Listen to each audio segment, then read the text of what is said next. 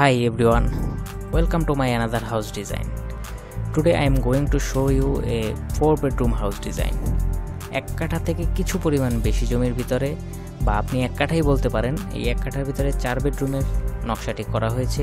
খুবই অল্প জমির ভিতরে এই নকশাটি করা হয়েছে। আপনি যদি চান এই বাড়িটি আপনি একতলাও করতে পারবেন, আবার যদি ডুপ্লেক্স আকারে করতে চান তাও করতে পারবেন।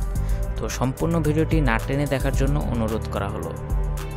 আপনি যদি টেনে দেখেন সম্পূর্ণ প্ল্যান সম্পর্কে আপনি বুঝতে পারবেন না, তাই একটি ক্লিয়ার কনসেপ্ট পাওয়ার জন্য আশা করি সম্পূর্ণ ভিডিওটি দেখবেন।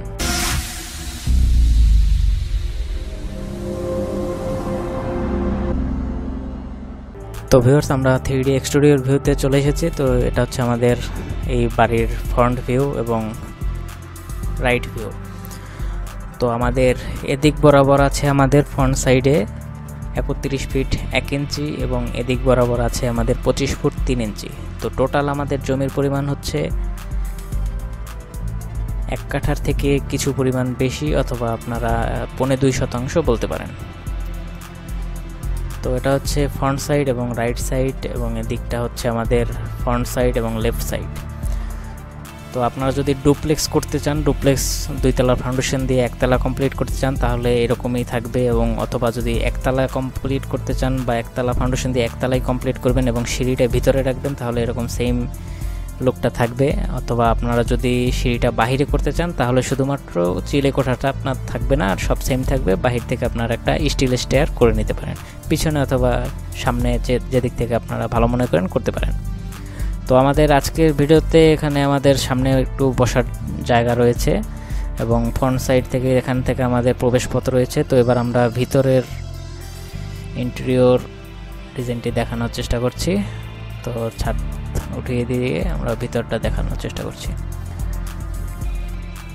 তো প্রথমে প্রবেশেই আমাদের রয়েছে, আমি একতলাটা প্রথমে বলে নিচ্ছি।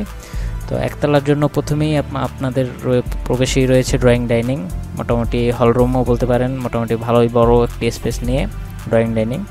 তো আমাদের 4টা বেডরুম রাখা হয়েছে, প্রত্যেকটা বেডরুমের সাইজই 10 ফুট বাই 12 ফুট। তো এদিক বরাবর আমাদের 10 ফুট রয়েছে এবং এদিক বরাবর আমাদের 12 ফুট রয়েছে। প্রত্যেকটা রুমই আমাদের সেম, এবং এই বেডরুমের সাথে আমাদের একটি অ্যাটাচ টয়লেট রয়েছে এবং একটি কমন টয়লেট রয়েছে।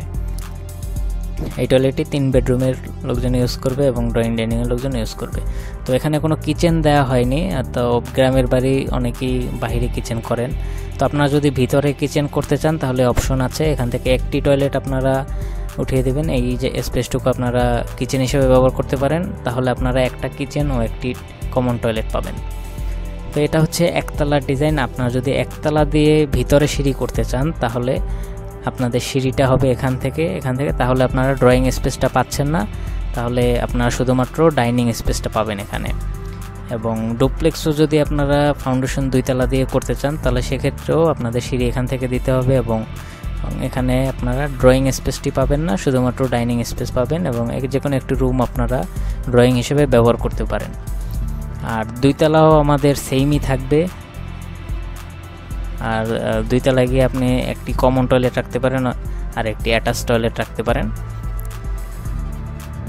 তো এবার আসি খরচ হিসেবে। আপনারা যদি একতলা ফাউন্ডেশন দিয়ে একতলাই কমপ্লিট করতে চান, তো সেক্ষেত্রে আপনাদের 14 থেকে 15 লক্ষ টাকা খরচ যাবে। অর্থাৎ এখানে মাটি কাটা থেকে একদম ফিনিশিং রং পর্যন্ত সব কিছু কমপ্লিট, আপনার একতলা কমপ্লিট বাড়ি 14 থেকে 15 লক্ষ টাকা খরচ যাবে। আর আপনি যদি ডুপ্লেক্স বাড়ি 2 তলা ফাউন্ডেশন দিয়ে একতলা কমপ্লিট করতে চান, তো সেক্ষেত্রে আপনার 16 থেকে 17 লক্ষ টাকা খরচ যাবে। আর ডুপ্লেক্স কমপ্লিট করতে আপনাদের প্রায় 27 লক্ষ টাকার মতন খরচ যাবে। একদম মাটি কাটা থেকে 2 তলা একদম কমপ্লিট, অর্থাৎ ফিনিশিং কাজ সম্পূর্ণ মিস্ত্রি খরচ সহ আপনাদের 27 লক্ষ টাকা খরচ যাবে। তো এই ছিল খরচ হিসাব। আর আপনারা এই প্ল্যানটি যদি ডুপ্লেক্স আকারে যদি আপনারা করতে চান, তাহলে পিডিএফ ফাইলটি আপনারা ডাউনলোড করে নিতে পারেন। ডিসক্রিপশন বক্সে একটি লিঙ্ক দেওয়া আছে, সেখান থেকে আপনারা পিডিএফ ফাইলটি পেয়ে যাবেন, সেখান থেকে আপনারা ডাউনলোড করে নিতে পারবেন। তো আজকে এই পর্যন্তই। ভালো থাকবেন, সুস্থ থাকবেন, সাদিস ওয়ার্কের সাথেই থাকবেন। আল্লাহ হাফেজ।